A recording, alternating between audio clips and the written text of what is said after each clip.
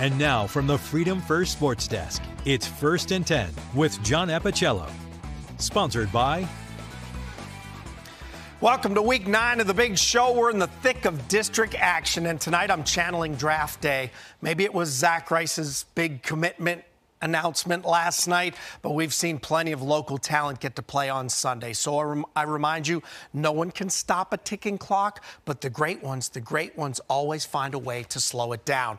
Jeff Williamson does that and more for our First and 10 website. For all your needs in high school football, do check it out, which brings us to the game of the week. River Ridge District, defensive-minded, opportunistic Christiansburg, high-octane PH, in a collision of styles, so to speak. 10 Sports' Eric Johnson was in Christiansburg tonight for a battle of one-loss playoff-bound teams. Eric, take it away. Hey, Happy, it certainly was a showdown of two stout River Ridge teams that both like to epitomize and really capitalize on every opportunity that they have on offense. But the key in this one would be the defense, who could step up and play that bend but don't break mentality. Early on, it looked like it would be both sides. In fact, we were scoreless in the first quarter. Here in the second quarter, it's Steven Smiley Martell taking the rock, rumbling in for the touchdown, 7-0 Blue Demons lead. Ensuing drive, Joey Beasley trying to pass, strip, sack by Deshaun Garrison. Look who it is. It's Smiley. Yes, he's living his best life. He's off to the races for the touchdown. 14-0 Seaburg. Under 4 minutes before halftime, PH pinned deep. They had a bad snap, and Kenyon Johnson Buchanan applying pressure. Ball out of the back of the end zone for the safety. 16-0 at halftime. In fact, Seaburg built a 23-0 advantage before the Patriots finally had a response. Tayshawn Webb from the 9-yard line said, "This one is mine." 91-yard rumble to the jungle for the touchdown. But it was can't stop, won't stop for the Blue Demons. Smiley still cheesing late in this one. Added another late rushing touchdown. Christiansburg defensive line ate its Wheaties, its mini wheats, its honey bunches of oats, everything. They lived in the backfield so much they paid rent. Blue Demons 7-1 with the 37-14 win. Our kids gave great effort. I mean, they made a couple big plays in special teams. We knew we were going to have to corral them, but, kudos to our kids, putting the football down and playing the next down when they made big plays and just keep getting after it. As a team, we all help each other in the defense and the coaches. They just all give us a good game plan. And on defense, we just, hawk them down there, give them no room to score. And in offense, just the O-line. My O-line is so good, boy. Let me tell y'all something, right? I 2 touchdowns. Our running back group is great, right? Anybody can score. And as he mentioned there, really anybody can score. Coach Wilkins said earlier in the week, PH is more athletic than us. However, we play better as a team and we bring max effort. There certainly was the case tonight. Appy? All right, great matchup. Meantime, no discussion of that. River Ridge moves forward without checking in on the Spartans. To take the top spot, you have to topple Salem. That said, here we go. Third quarter, it's Salem and Cave Spring, and Salem's up by 3 scores. Deron Wilson going to Chauncey Logan Jr. Seems like we've seen that one a few times before. We're in the red zone now, and it's Cam Leftwich up the middle, 28-0 Spartans in this one. Later in the third quarter, it's Deron Wilson, and he is going to be picked off here at the goal line by Cameron Geralds, or this thing could have gotten worse. But in the fourth quarter, how about Javion Jones going for the touchdown? 35-0, Spartans go to 6-1. The G-men of Graham at Pulaski County tonight, and Pulaski is honoring their longtime broadcaster, Dan Callahan, who passed last year. They named the press box after him. Meantime, the G-men starting fast. 5th play of the game, Zach Blevins to Braden Watkins, diving grab, touchdown, 7-0 Graham. Cougars respond with a fake right here, and then they're going deep. Chris Gallimore, John Lyman backpedaling in for the 42-yard score, 7-6 ball game. Second quarter, Blevins going deep again. Xavion Meadows tripped up right here, but he's going to stretch and get in. 42 yards, 30-12. Graham at the half. Graham goes on to a 58-18 victory. The Titans back on the winning track. They take out Blacksburg 35-0. Meantime, the Titanic clash in the Piedmont was in Danville tonight. Rejuvenated Bassett drops by to battle a reloaded Eagle squad of GW Danville. Student section ready to go. So were the Eagles. Donovan Howard, direct snap, one move. See ya. I'm in the end zone, 7-0 G-Dub. And meantime, on the move again, Howard, you think he's going to keep it, sucks the defense in, and it's Jacoby Dixon over the top, and G-Dub's on a roll. Bengals going to respond. Simeon Walker-Muse darting in. This is a 50-yard run to the house. But Bassett, simply too many mistakes tonight against a very talented team. 21-7, GW Danville gets the victory. More Piedmont Comets by 10 tonight over Patrick County. Martinsville at Tunstall moved to 6:30. I need you to make a splash, and if you can't do it, then I have to do it. We'll see if the Class 3 state runner-up Cavaliers have another splash in them tonight.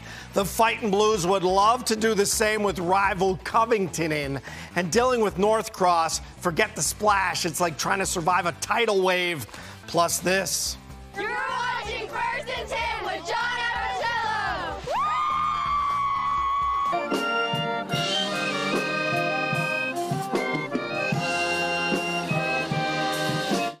All right, Brooke, plenty of changes to the power running game of LB. I think they're trying to get their hands, get the playmakers the ball, I should say. And so things are a little bit different. But so far, it appears like it's working. Yeah, it's worked so far. But as we know, Northside, that Webb-Abshire combination, it's truly hard to stop unless you have top-notch secondary. But there you go. Emotions are always high in this game, resulting in big plays like this one. Check out this pick by Cade Lang. Oh. Reels it in, yeah, Oh. setting them up for a scoring drive. Now, we noticed last week Botetourt has been running a lot of their offense through Jakari Nicely. Here he is shaking off a couple defenders.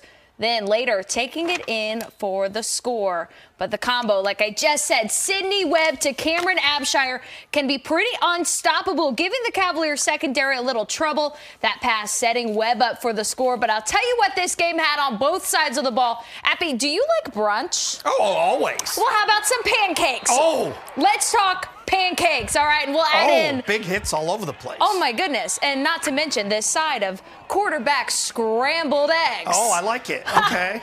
Very nice. Oh, man. All right. Botetourt's ground game prevails. They beat Northside 36-15. We have blitz packages that we very seldom use. And we used a lot of them tonight to try to create a lot of pressure. We know they have a young offensive line, but I thought their kids played hard.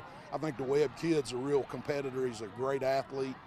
Number 14 is an absolutely fantastic receiver. That kid ought to be playing on Saturdays. Just kids are starting to play for each other and play hard, and they're playing the brand of football that we play here. All right, next up, Lord Botetourt at Franklin County. Northside hosts William Byrd. Appy? Funny you say that, because if Botetourt wants to repeat in the Blue Ridge, right, they need to get through Franklin County. So let's keep that in mind. Franklin County in action tonight at William Fleming.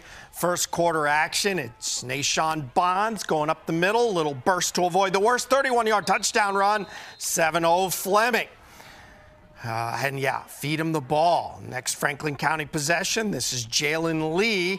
He's going 34 yards down to the Fleming 14. Nice cutback. Power running there would lead to a touchdown, 7-6.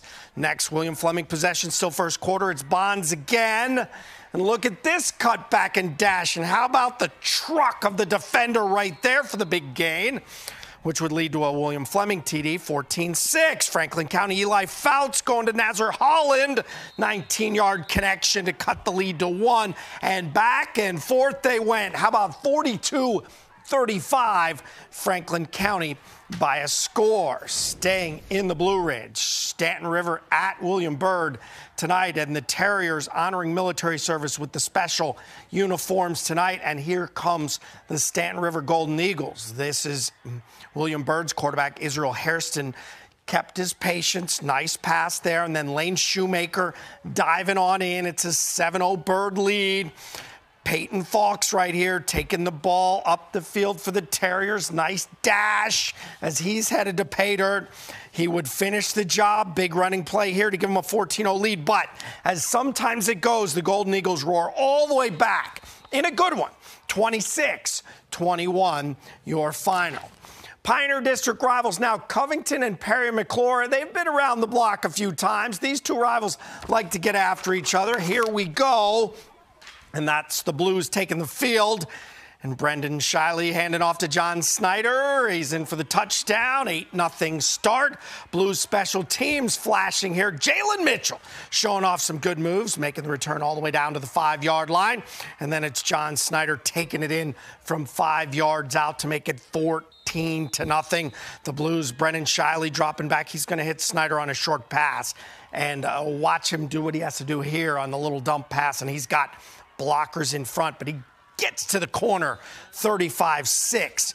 Perry McClure victorious. Narrows back on the winning track, 46-14 over Eastmont tonight. Craig County and Bath County has been postponed. Bland at George Wythe postponed, but Grayson County, the Blue Devils over Fort Chiswell 21-7. Auburn at Galax postponed, but Northwood and Royal Retreat, they will play tomorrow night. And in the VIS, North Cross is a big dog you'd best leave sleeping on the porch.